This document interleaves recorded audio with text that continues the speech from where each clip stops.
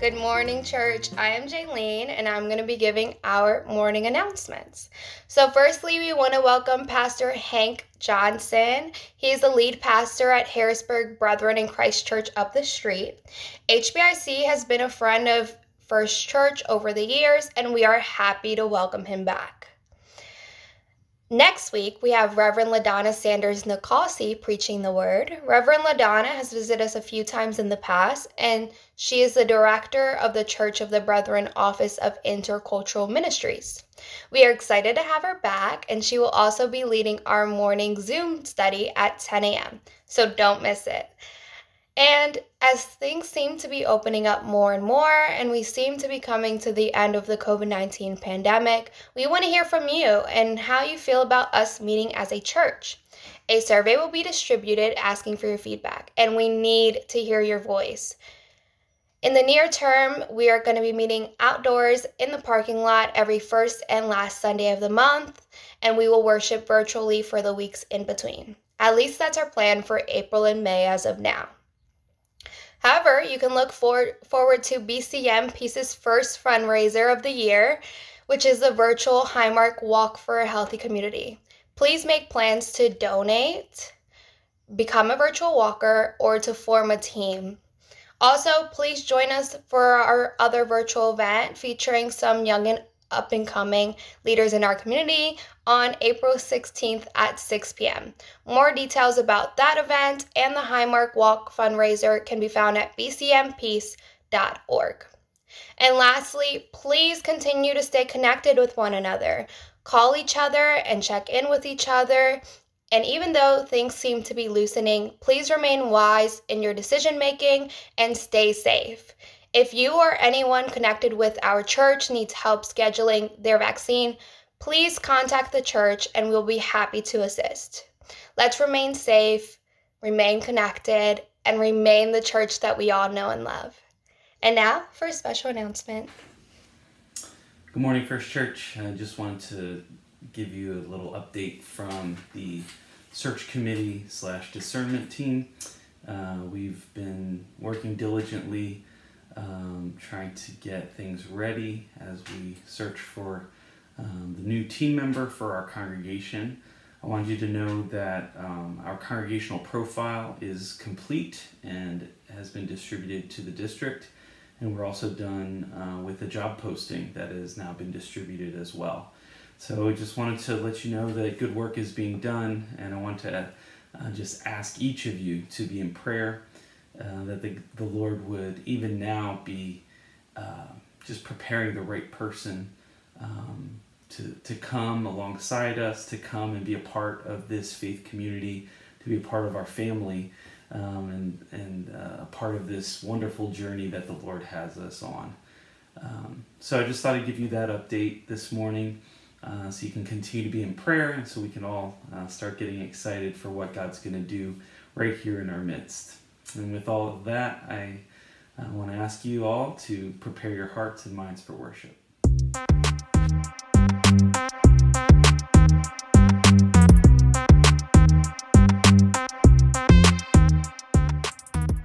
morning, First Church of the Brethren. It's so good to be together this morning to praise the Lord in spirit and in truth. It was so wonderful to be together in person on the back lot last week to celebrate the resurrection. And we do look forward to being together once again in a couple weeks.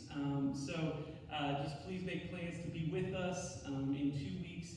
This week we are very excited to have Pastor Hank Johnson bringing the word today. And we hope that we have open hearts and open minds to receive that word today. As we're gathering this morning, we want to invite you to greet one another in the chat. Text message each other, just let each other know that you're happy that each other is here today to praise the Lord, even as we recognize that the Lord has us on a journey, and He's brought us this far because we've been believing in Him. We're trusting in what His Word says, we're trusting in all of His promises, and we're recognizing that our Lord has never failed us, and He never will. So let us sing, we've come this far by faith, as we greet each other in the name of the Lord. Praise the Lord, church. Hallelujah. Amen.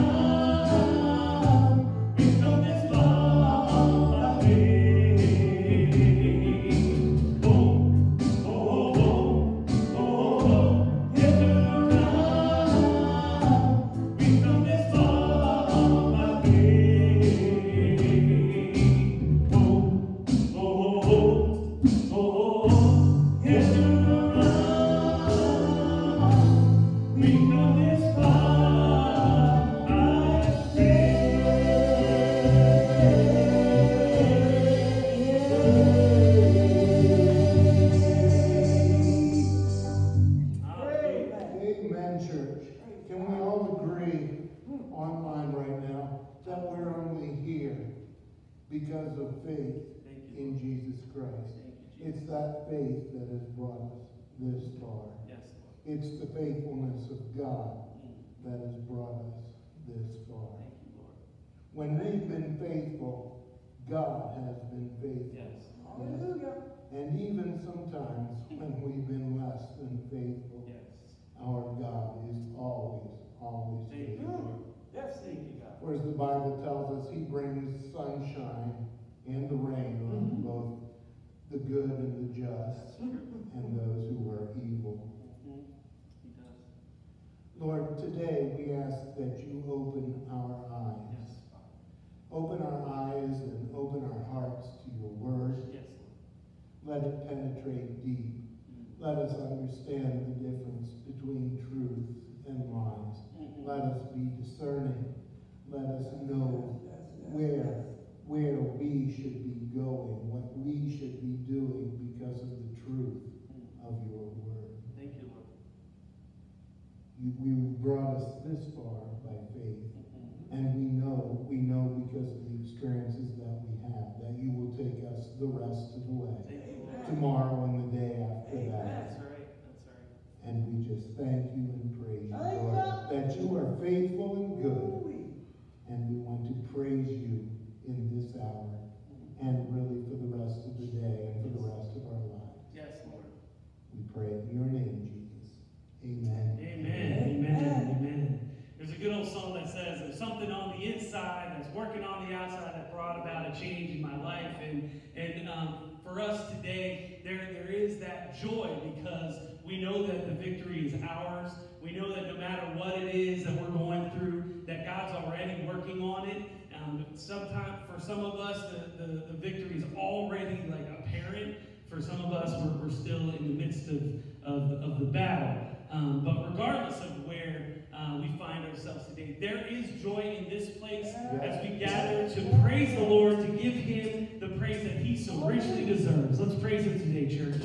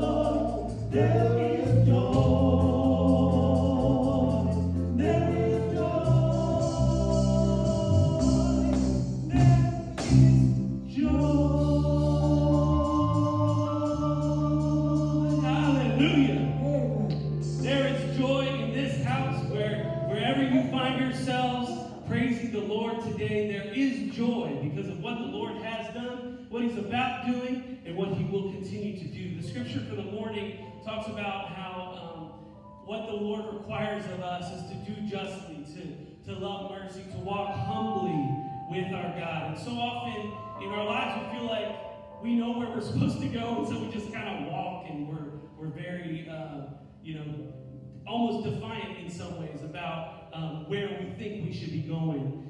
But that word says we should walk humbly. That means we should see where God's leading us, and we should go with Him. And this song is one that we love here at First Church, and it just says, Jesus, we want you to walk with us. We really want you to go out ahead of us to show us where to go. But all along our journey of faith in this world, we know we're just passing through, but we do want to make a difference for your kingdom right here and right now. We want you to walk with us. So sing with us, church, as we acknowledge that through our trials, through the things that are difficult in our lives, we want our Jesus to walk with us today. Hallelujah. Amen.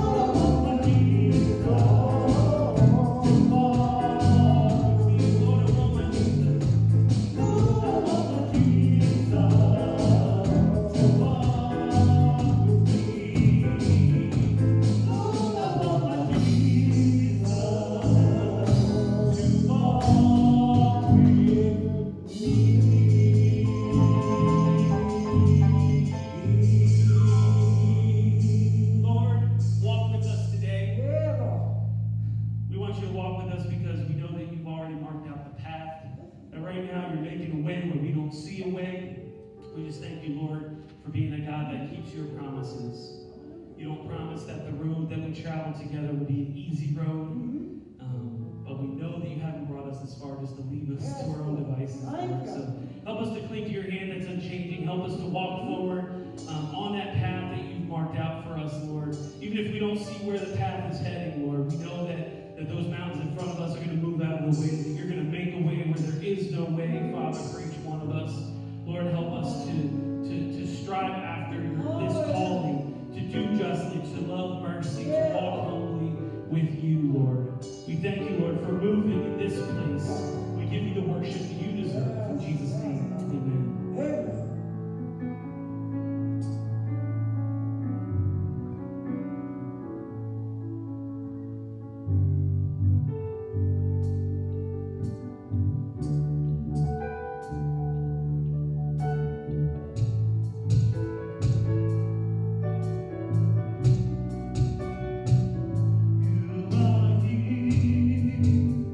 Moving in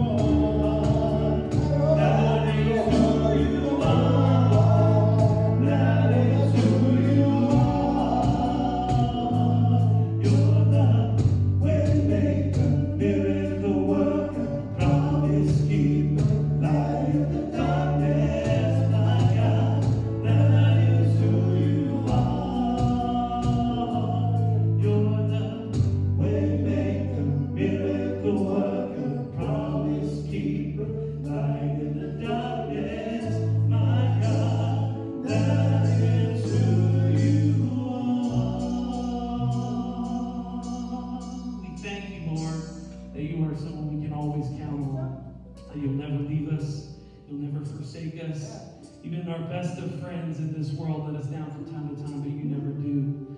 And your son, when he went to be with you, he said he would send a guide, he would send a comforter, he would send the Holy Spirit to move us in the right direction, to guide us, to give us discernment.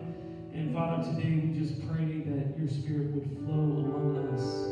Lord, even as we acknowledge that you are God, even as we acknowledge that you are alive, we know that nothing in this world can be accomplished by our own strength, but only by the power of your Holy Spirit that dwells among us, Father. So we just offer ourselves to you that you might use us the way that you want to use us, Father. Even as we acknowledge your lordship over all creation, and as we acknowledge that one day every knee will bow, every tongue will confess that you are Lord, we just pray that right now your Holy Spirit would flow right here, right now. Move us in the direction you want us to go. We love you. We thank you. In Jesus' name.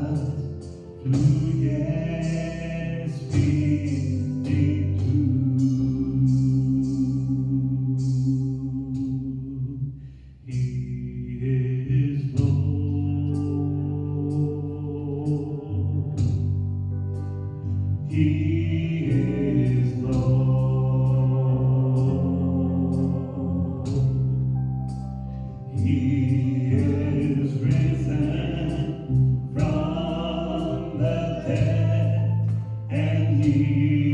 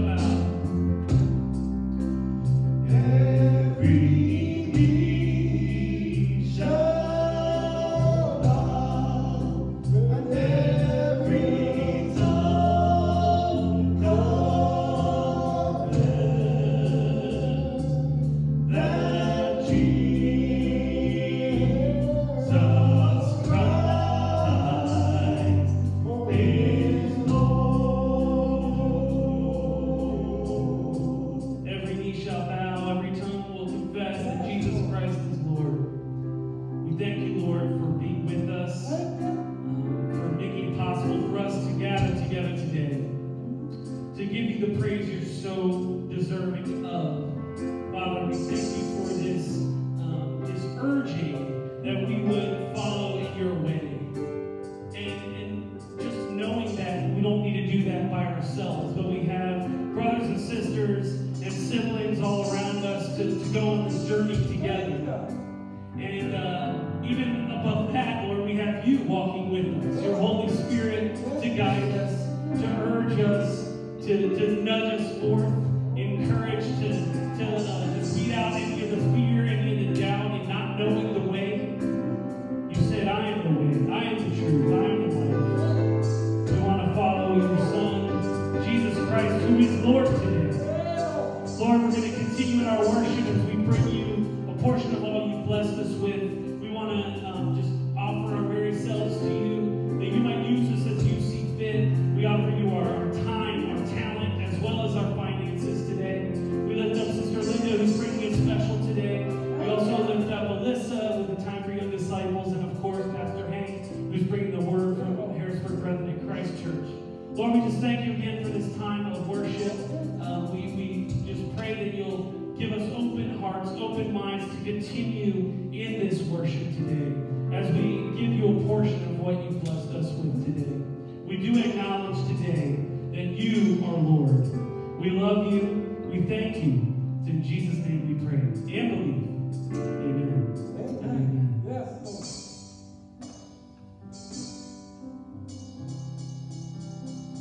Hallelujah.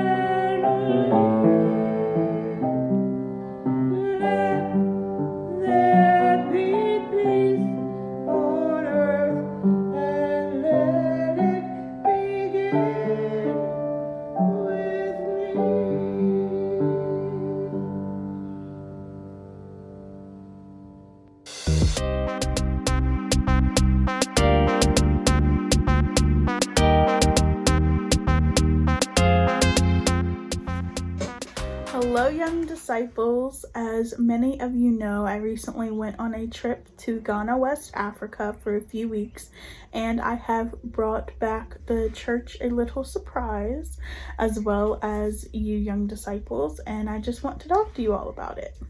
So in case you didn't know, Ghana is located in the western part of Africa, closer to Nigeria. It's only a few countries away. So if you remember when Pastor Josiah went to Rwanda, it is in a different part of Africa. And it's also used to be known as the Gold Coast because they were very rich in gold and other resources. It's also known as the first sub-Saharan nation to break from colonial rule. So it's time to show you my surprise. I got this art piece for the church of the Asante warriors. These warriors were mighty and protected Ghana from those who wanted to take their land. The Asante people have a large impact on the Ghanaian culture from the Akan symbols, kente cloth, and the language Twi, one of the most spoken languages in Ghana. Would you like to learn a word in Twi? My first word that I learned was akwaba. Akwaba. That means welcome. And if you ever go, you will hear it a lot. People will say it to you all the time. But back to the warriors. So there was something special about a specific warrior, and that was Ya Asantewa. She was nominated by a number of regional Asante kings to be the war leader of the Asante fighting force, as the first and only woman in Asante history. She showed more bravery than any other warriors. She was at the war front at different times to give advice and refresh supplies for the Asante fighters at the age of 60. This was unheard of for a woman to be in such a position. Ya Asantewa is a very important role model and an inspiration to girls and women in Ghana and throughout Africa because of the bravery she displayed. A lot of women who go into professions that were previously dominated by men are often nicknamed Ya Asantewa as a way of encouragement and support. We also think of warriors as war and fighting, but what would it look like to be a warrior of Christ? The same passion and love for her homeland and the people and the bravery and the fight to do what's right. She stood up against evil forces that were against them. Today we'll be talking about pursuing justice, loving mercy, and walking humbly. This is what we need to do as warriors of Christ. We need to take that negative connotation of warriors and flip it upside down. We are warriors of Christ, and we do not fight, but we heal. We use spears to break the chains of injustice and free captives. We are wrapped in the armor of God and pray before each daily battle. We are fighting for justice and peace and equality for all of God's people. So I want us to look at this art and remember the bravery of Ya Asantewa and the purpose we have now to be warriors for Christ and fight for justice and equality. Now I want you young disciples to help me choose where we should put this painting, where in the church. So please let myself or Pastor Josiah know where you would like to see it hung, and send us an email so that next time we are all together in the church, we can embrace it as one. Lord, let us pray. Lord, I thank you for these little warriors who are so brave and ready to do your will each and every day. They are lights. They are glowing with humility, love, conviction, and hope. I pray they wear your armor and not fight but heal. In your name, amen. And the Twi word for goodbye is Nanteye. So, Nanteye, young disciples.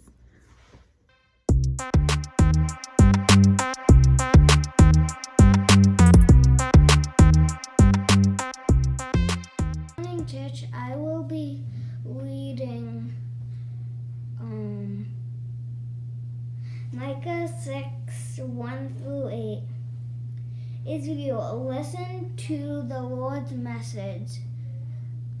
He says to me, stand up in court, let the mountains serve as witnesses, let the hills hear what you have to say. Hear the Lord's case, your mountains. Listen, you age-old foundations of earth. The Lord has a case against his people of Israel. He is bringing charges against them. The Lord says, my people, what have I done to you? Have I made things too hard for you? Answer me. I brought your people out of Egypt. I set them free from the land that they were slaves, and I let Moses to lead them. Aaron and Miriam helped him. Remember how Balak, the king of Moab, planned to put a curse on your people? But Balaam,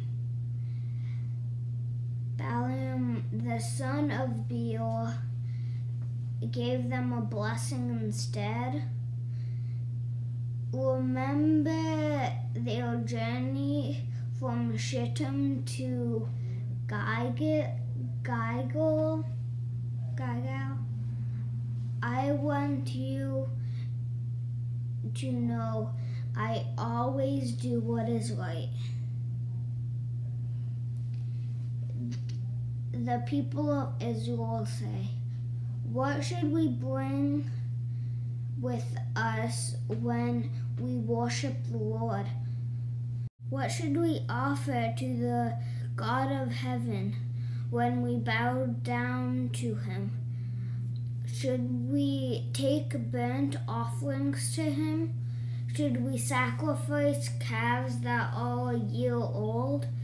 Will the Lord be pleased with thousands of lambs? Will he take delight in 10,000 rivers of olive oil? Should we offer all the sons for the wrong things we've done? Should we sacrifice our own children to pay for our sins? The Lord has shown you what is good.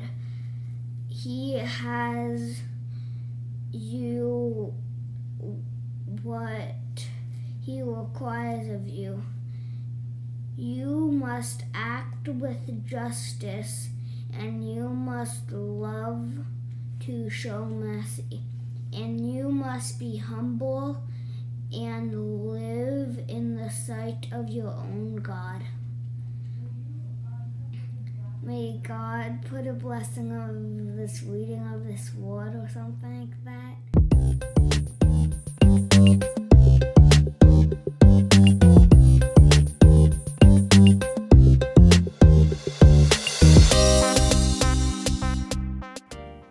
Good morning, Harrisburg First Church of the Brethren. It's a joy and a blessing and a pleasure to be with you all. I'm recording from in-house here at Harrisburg Brethren in Christ Church here in our sanctuary. What a blessing to worship. You know, this has been a really hard year plus, and we've all had to get really creative with how we worship, whether online or in person.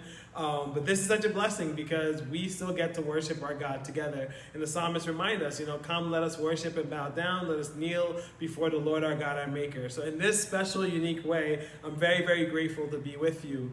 We have now entered the season in the worldwide church, in the historic church as well, that's called Eastertide. You know, we've come through Lent, which is a season of reflection, repentance, restraint, reconciliation, and really focusing on what it means to take up our cross and to follow God, what it means to be faithful to God. And we also had this tension in Lent where we have Jesus, you know, after the 40 days in the wilderness, yes, but also Jesus marching towards Calvary's tree. Then we have Resurrection Sunday and Easter morning. And I love how the historic church made Lent season of sullen reflection almost 40 days. But Eastertide, which runs from Easter Sunday to Pentecost, is actually 50 days. So you get more days to celebrate. And I think celebration is a discipline. I think celebration is something we're all needing to do, especially in this last year plus we've had. I think two big things that have at least dominated for me has been COVID-19. You know, it's impacted home, it's impacted our workplaces, our schools, our churches. But then the other part of the thing that's really impacted us, at least in my thinking, has been racial injustice. And I think it's always been there, because we'll talk a little bit about the American story, but I think it's showed up in unique ways. You know, there's a lot of angst, a lot of anger, a lot of stress, a lot of unknown, but also a lot of people who want change, right? A lot of people who want active change that's happening, not just on a national level, but on our local level, in our families, in our churches as well.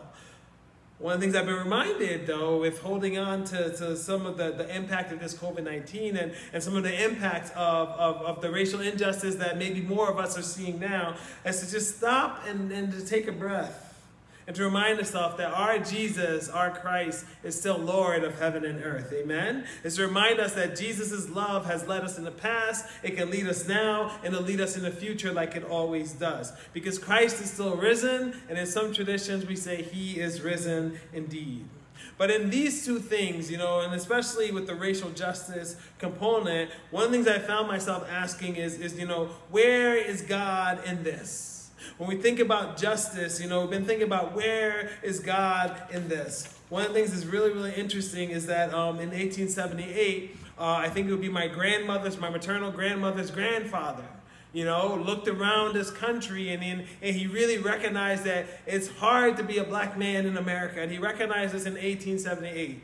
He had been enslaved. He had earned his freedom. He had fought in the Civil War. Sorry, he wasn't an Anabaptist. It took a couple of generations for us to come on board, right? He had fought in the Civil War. He had earned his freedom. He was just trying to build a home for him and his family in South Carolina. But with the rise of the KKK and the rise of really, you know, the white church and what he saw wasn't really Christianity, he kept asking himself, where is God in this? Because it's hard to be a black man in America. And in 1878, he got on a boat and literally sold everything he had, got on a boat, and sailed to the unknown that actually had been established as Monrovia, Liberia.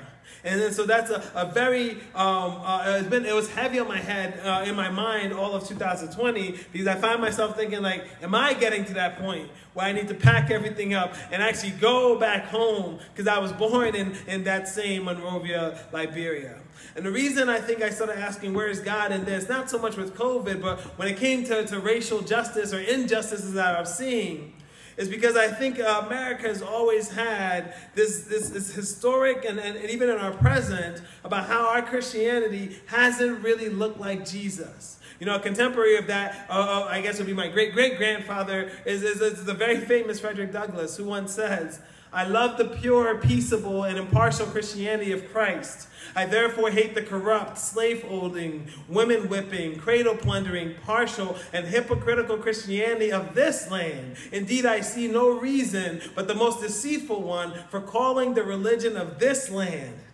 I look up this land, Christianity. I look upon it as the climax of all misnomers, the boldest of all frauds, and the grossest of all libels, right? So that's historic.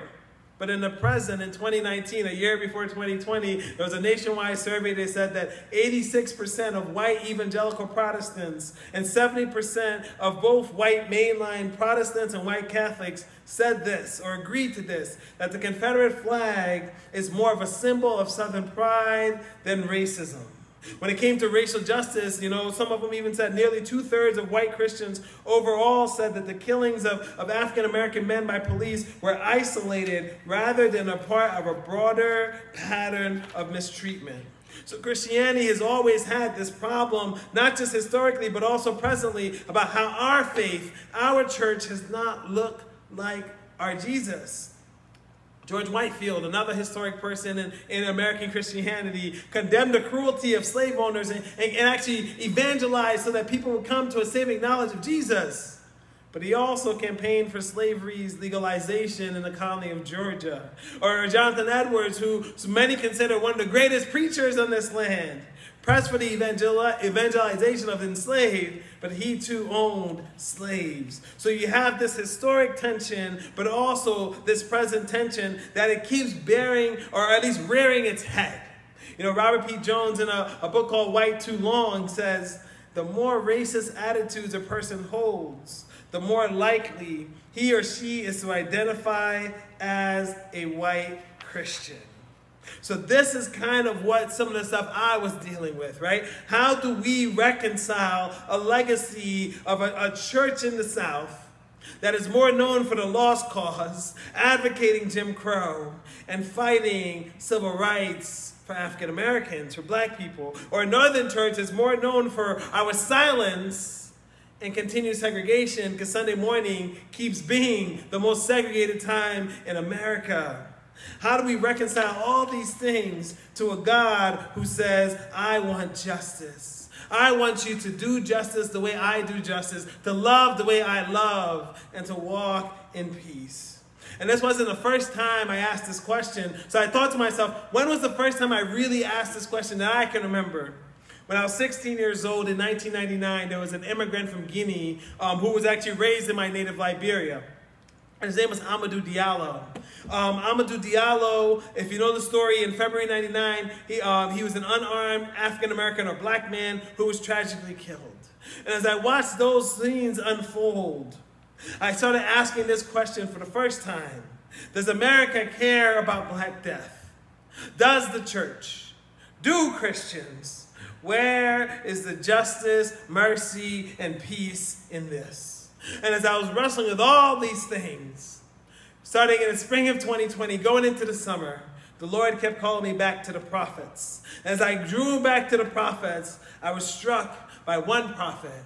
A verse that I had memorized in Sunday school growing up came alive in such a good way. And I'd like to go back to that passage this morning by reading and sharing the rest of this message on Micah 6, verses 1 to 8. I'll be using my own translation. I had to suffer through Hebrew in seminary, so this is my best bet to remember some of those things I learned there. So it might be slightly different from whatever version you're reading, but I would humbly say that this is probably more right. Probably not, but that's what we have.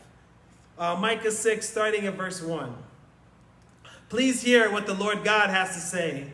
Stand up and plead my case before the mountains, and let the hills hear your voice. Hear, O mountains, the Lord's case. Listen, you enduring foundations of the earth. For the Lord God has a case against his people. He will be proven right before Israel. O my people, what have I done to you? How have I grieved or offended you? Please testify against me. For I brought you up out of the land of Egypt and from the house of slavery, and I ransomed you, and I set before you Moses and Aaron and Miriam. O my people, please remember what Balak the destroyer, king of Moab, plotted against you, and how Balaam son of Beor answered him. Remember your journey from Shittim to Gilgal, that you may know the righteous act of the Lord God. With what shall I come before the Lord God? Shall I come before him with burnt offerings? Shall I come before him with calves a year old? Will the Lord God be pleased with thousands of rams, or with 10,000 rivers of oil? Shall I give up my firstborn for my rebellion? Shall I give up the fruit of my body for the sin of my entire being? And then the Lord answers, doesn't he, in verse 8? He has made known to you, O mortal, what is good? And what does the Lord require and ask from you? To do God's justice, to love the way God loves, and to walk in shalom humbly with your God. Let's pray together. Father God, we thank you so much that you have called all of us to do justice as you do justice, to love mercy and love the way you love, and to walk in peace with you, with creation, with others, and even with ourselves. So God, help us to answer this call. For if we were put on trial for the justice and the injustices that we've kind of done for centuries upon centuries in this land, Lord, we would all fall short. Lord, we would fail as a church. But Lord, help us today to be encouraged and to take up our cross and follow you, and to take up this command that you give to Micah and the first believers centuries ago. Let it be a call we answer today, to do your justice, to love as you loved, and to walk in peace with you and each other. In your holy and precious name, amen. So Micah is writing this whole book or this biography, and also accumulation of his sermons. And as he's writing, I think it's important for us to understand that Israel has been split into two. In the Old Testament, Israel has made this covenant and this promise with God, where God says, if you're faithful to me, I will bless you and you will be my people. But if you're not faithful to me, if you continually break my covenant, you will lose not only connection to me, but you will lose your land. And God basically is telling Israel to keep faithful for centuries upon centuries, for leaders upon leaders, not just in a political realm or with kings, but also with these prophets. And the prophets would come and try to pull the people back and pull the people back. But sin and continual sin for centuries has split Israel into the northern kingdom and now the southern kingdom. And because of the sin of Solomon, because of the sin of the people, we have these two kingdoms. The northern were 10 tribes who would reject Solomon's son Rehoboam, and the southern were Judah and then Benjamin. And on the scene in this book of Micah is the prophet Micah. He's a contemporary of Isaiah, right? I think it's always funny we say the major prophets and the minor prophets because we have more text of one. But I think Micah was very much a major prophet. He comes, though, from this small village of Moresheth. And what's interesting about this chapter that we just, the first 8 verses of this chapter, is that Micah is not just delivering a message from the people. He's actually being Yahweh's voice to the people. Remember, Yahweh wasn't just the name of God. It was a title of God, but it was also a promise of God. Because Yahweh meant that God has been with us. God is with us now. God will be with us. God is with us in this. Yahweh gives his voice to Micah. And when he gives his voice to Micah, and this is what struck me as I was going through 2020 of how does America still not care about justice for people who look like me or justice for all the marginalized in this country? Because here are some of the allegations that he makes against God's people. Micah steps up using God's voice and says that these are the things that God is holding against you. And in the book of Micah as a whole, God almost comes down like from Sinai, not just to give the law, but this time to give judgment. And what is he giving judgment over? Well, they had leaders who became very rich by taking advantage of the poor. They had a society where the rich was getting richer and the poor was getting poorer, and the rich was getting richer off the backs of the poor. They had prophets who were corrupt. They had promises that were made for the rich and the rich only, or promises that were fulfilled for the rich and the rich only. They had leaders in the synagogues and among the people, but also politically, who violated God's law. And God kept saying, if you break this commandment, you break this covenant, judgment is coming. But the beauty of Micah is that though there's sin, though there's judgment, God's salvation is always on the way.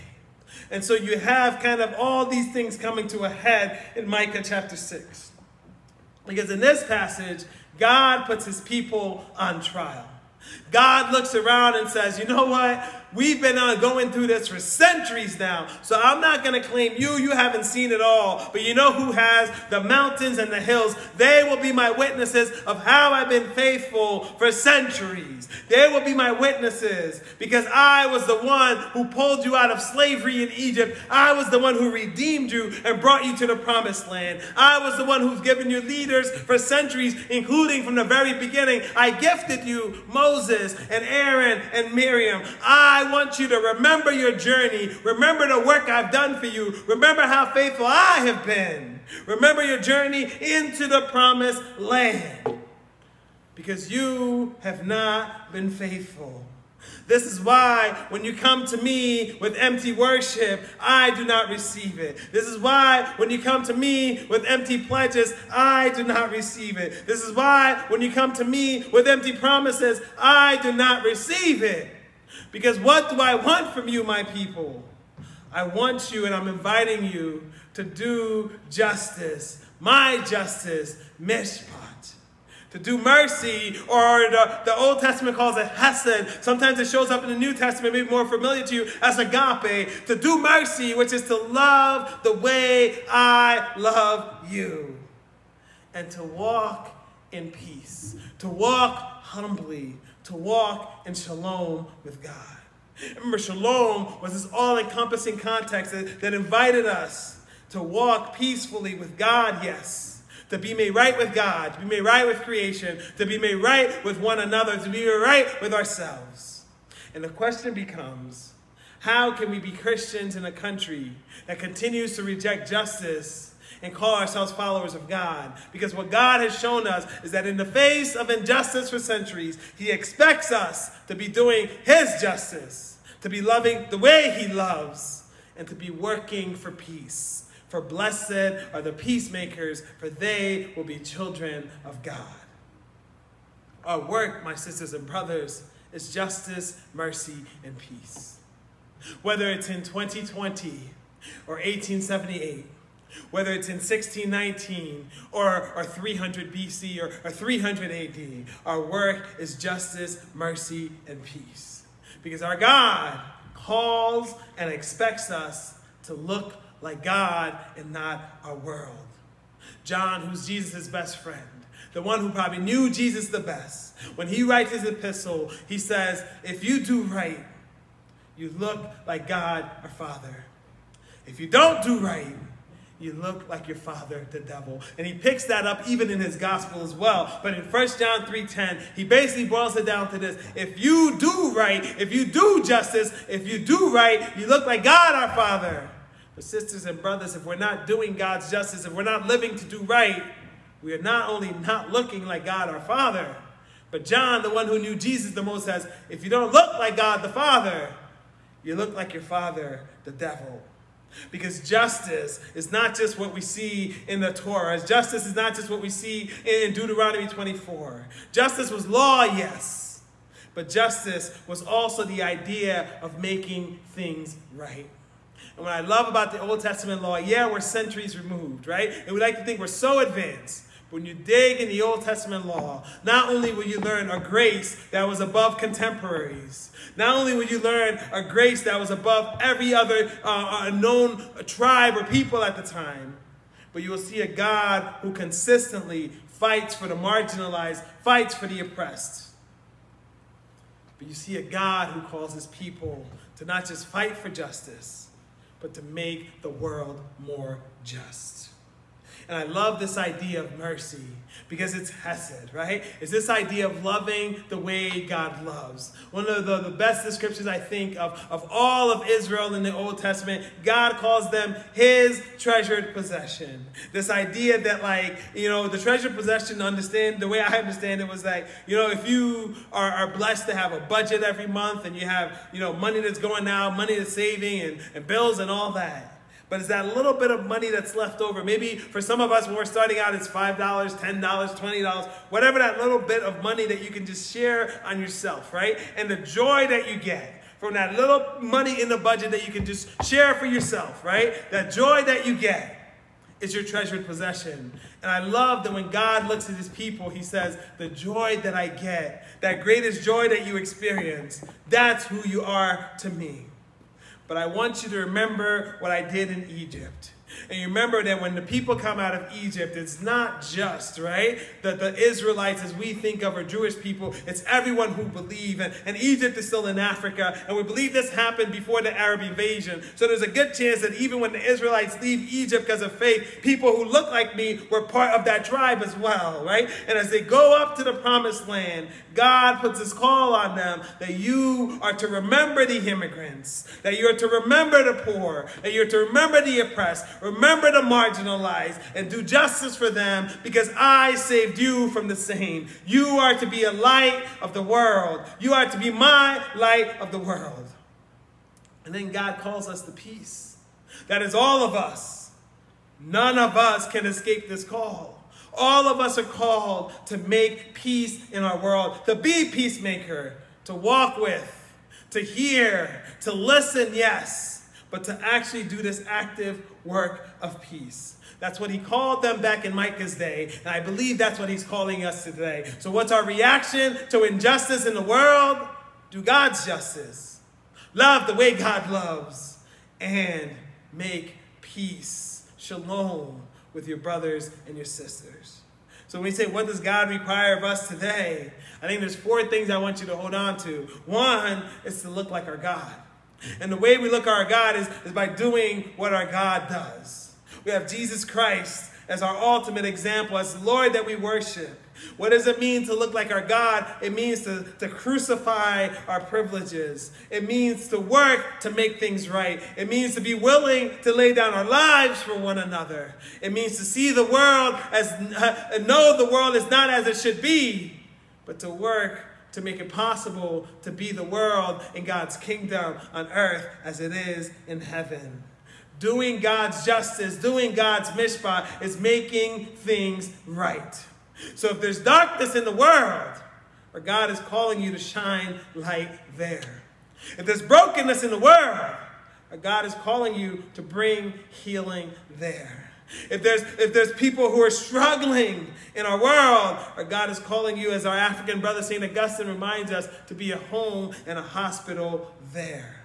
Because when we shine our light, when we, empowered by the Holy Spirit, bring reconciliation and redemption, when we are able to bring mending and healing, as that light shines, our world sees it and glorifies our Father in heaven. When we want to know what does God's justice look like, may we be reminded of Matthew 25. The Jesus who says, yeah, what you do to the hungry, the thirsty, the naked, the stranger among you, those who love them are those who love me. And this Easter season, I was reminded that Jesus is not just using this great metaphor or analogy, because on Calvary's tree, he was hungry and his body was the only bread. He was thirsty, and all they could give him was wine mingled with gall to drink. He was naked, and not only was he naked before them and vulnerable, but they sold and gambled his clothes in front of him. He was a stranger, the God of this world. Left not just the city of David in Jerusalem, but a city of God, and went outside the city, and then he was killed as a stranger, because in that context, Roman citizens couldn't be crucified, so he's killed unjustly, yes. As a stranger in his own land, in his own city, he's murdered. But when we look at what God calls us to do, is this reminder that those of us who are welcoming in the immigrant, who are working for justice for the marginalized, who are feeding the hungry, who are clothing the naked, who are protecting the vulnerable, who are visiting the prisoners, we are the ones doing God's justice. Because all of us are called to love the way God loves.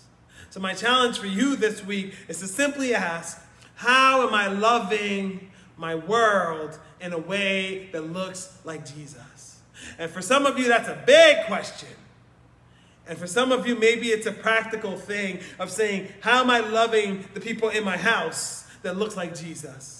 How am I loving the people on my block that looks like Jesus? How am I loving the people in my workplace that looks like Jesus? How am I loving my family members that looks like Jesus? How am I loving those I disagree with vehemently that looks like Jesus? How are we loving to look like Jesus? I talked about Hamadou Diallo in 1999, and back in 99 we had these cool things called WWJD bracelets, right? They were the coolest, right? I think that was actually one of my early entry points to Anabaptism. This idea of what would Jesus do was more than a matching bracelet for me. It became this haunting question of, but what would Jesus do? But I think as we look at ourselves, as we look at our families, as we look at our neighbors, as we look at our workplaces, as we look at our world, may we be leading Jesus' lives. May what would Jesus be, or what would Jesus do, be shining in our lives. Because sisters and brothers, all of us are called to walk in shalom. Again, the shalom that God talks about is harmony. You know, it's like peanut butter and jelly. It just goes together. right? It's like sweet and spicy. Doesn't make sense, but it's delicious. It's like kale, which is that wonderful superfood, and my trash can, right? They just go perfectly together too. But shalom is this idea of making things right, living in harmony with God, with others, with yourself, and with creation. Shalom is our work. So I want to ask you, and I want to end asking this question. Not only how are you loving God, how are you loving creation? How are you loving your sisters and brothers? How are you loving yourself? But I want to ask you, if God was to put you on trial like he put Israel, his people, on trial in Micah, if God was to ask you, are you living to bring my peace to your world? Are you living to bring my peace to your family? Are you living to bring my peace to your neighbors? Are you living to bring my peace to your workplace? Are you living to bring my peace to yourself and within yourself? To others around you? Are you living to bring my peace? For the call that channels, the Yahweh channels through Micah, is a call I want to sound out to all of you. This is the work. I'm glad to know many of you at First Church who are engaging in the work. I'm challenged by so much of what your good people are doing. But this morning, I want to push you along a little bit further and just ask that question. Are you living to bring God's justice? Are you loving the way God loves? And are you bringing peace in our world that so desperately needs it? Amen? Amen. God bless you all.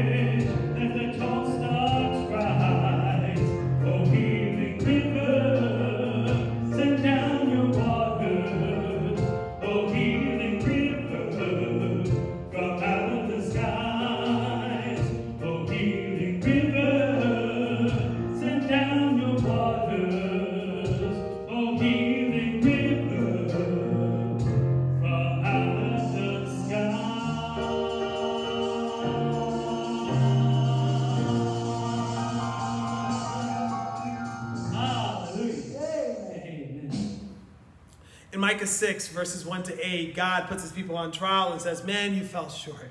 Man, you keep falling short and you're not following me. Even when you come to worship me, you're not giving me your all. If you want to know what I want for you in this world, it's simply to do justice the way I make things right, to love the way I love, and to work and walk in peace. with me, with one another, with creation, with yourself.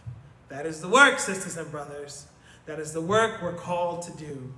That is the work I pray we're doing. Our Father and our God, we thank you so much for your blessing. We thank you so much for your healing. We thank you so much for your love. Lord Jesus, our Christ, we thank you for your example, and we pray for your help as we seek to make justice in our world. Lord, where there's injustice, help us to fight for your justice. Lord, where there's brokenness, help us to fight to bring healing. Lord, where there's darkness, help us to shine our light there. Because God, when we're doing your justice, we're looking like you. We're healing our world. We're shining over darkness. And we're showing the darkness in our world that the light is not only already shining, but the light ultimately wins in the end. And Father God, help us to love as you loved. Help everyone we come in contact with, we speak to, we engage with. Those in our lives, those in our families, those in our workplaces, those in our neighborhoods, those in our world. Help them to know that by knowing us, they can know you because of our love. Let us love to show that we belong to you, Jesus. Let us love to show that we belong to our God. Let us love to make and help usher in with the Holy Spirit your kingdom come. And Lord, we pray for peace. Not just a peace that lives in our head, but a peace that we work with our hands. Not just a peace that resonates in our heart, but a peace that resonates in our lives. Lord, help us to be children of peace. For the peacemakers are the ones who seek you and the ones who see you. So let us be workers along with the Spirit. Let us be this church. Let us be the church that is working to bring shalom between us and God, us and creation, us and one another, and yes, Lord, even in ourselves. Thank you for loving us. Thank you for being our God of justice. Thank you for being the Prince of Peace. In your holy and precious name, amen.